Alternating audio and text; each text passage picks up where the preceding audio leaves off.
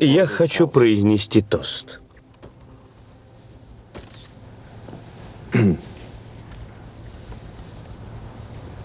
Мой отец всегда добивается своего. И Лили Вандервудсон не исключение. В типичной бассовской манере его ухаживание было прямолинейным, а временами даже не совсем утонченным.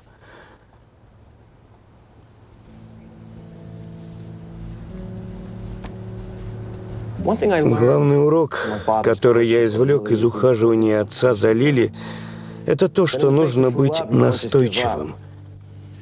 Ведь перед лицом истинной любви не сдаются. Даже если объект твоей любви умоляет тебя об этом.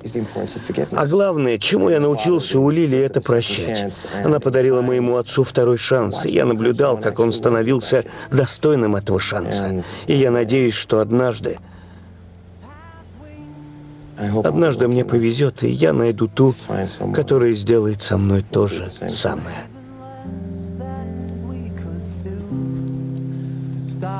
За счастливую пару.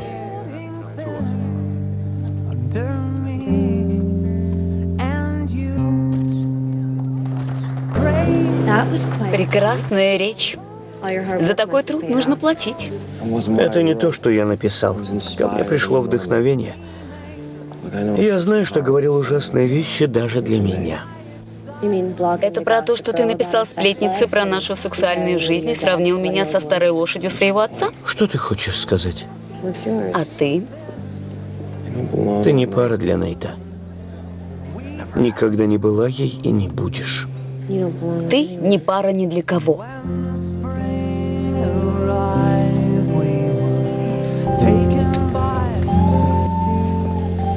Давай не будем торопиться на этот раз. Сделаем все правильно. Чак Басс – романтик. Кто бы знал? Теперь ты знаешь. И это главное.